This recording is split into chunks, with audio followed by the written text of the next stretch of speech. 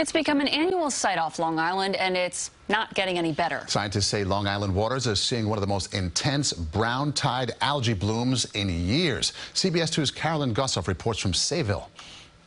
It's back, and it's bad. Brown tide muddying the waters of the Great South Bay. You can't help but notice the unappealing cast on this otherwise beautiful view. The water appears to be very dirty. It just looks like mud, and it's really killing the bunker fish. It's taking the oxygen out of the water. It takes away from fishing.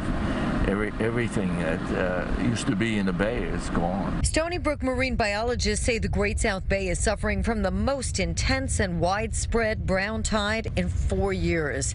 Counts of the algae that causes the brown color are nearly 10 times what's considered harmful to marine life. 35,000 cells per milliliter is the level that can begin to cause harm to, for example, clams, and we're at 500,000 cells per milliliter. Spelling the demise of this year's young clam population.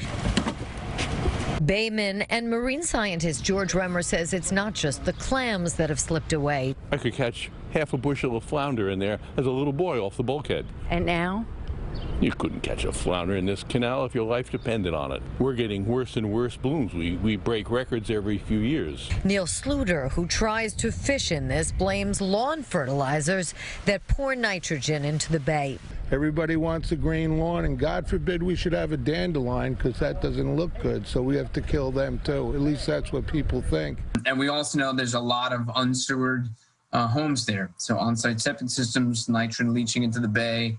And that's the combination that leads to these brown tides. And while these blooms now happen every year, the fact that this year is so intensified should be motivation, say scientists, to act even quicker. In Sayville, Long Island, Carolyn Gusoff, CBS 2 News.